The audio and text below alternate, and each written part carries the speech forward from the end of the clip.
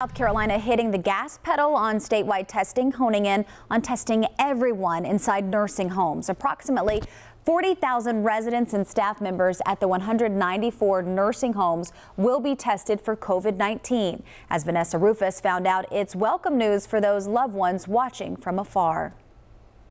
Governor Henry McMaster says this new aggressive testing plan will focus on nursing homes, but also serve harder hit areas and communities. It is a huge task, but I have faith that they're going to be able to do this, and it's awesome. I thought it was great. Lisa Grant on news that South Carolina will test all residents and workers in nursing homes statewide. Grant lives in D.C., but her mother is in a nursing home in the Palmetto State. It's frightening to be in a situation where you can't do anything but just wait and see. Governor McMaster says the federal government will fund this testing effort, which calls for testing roughly 40,000 people. But health officials say it's important.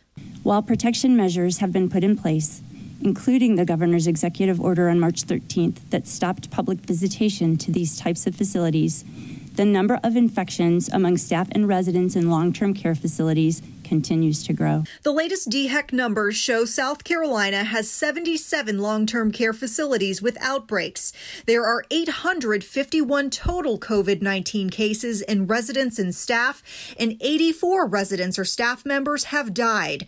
That's more than a quarter of all COVID-19 deaths in the state.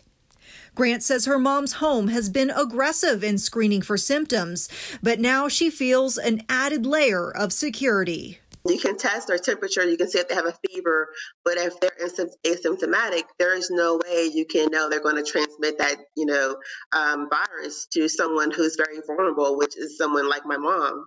And nursing home testing will start on Monday. It's expected to be completed by the end of the month. In South Carolina, Vanessa Rufus, WCNC Charlotte.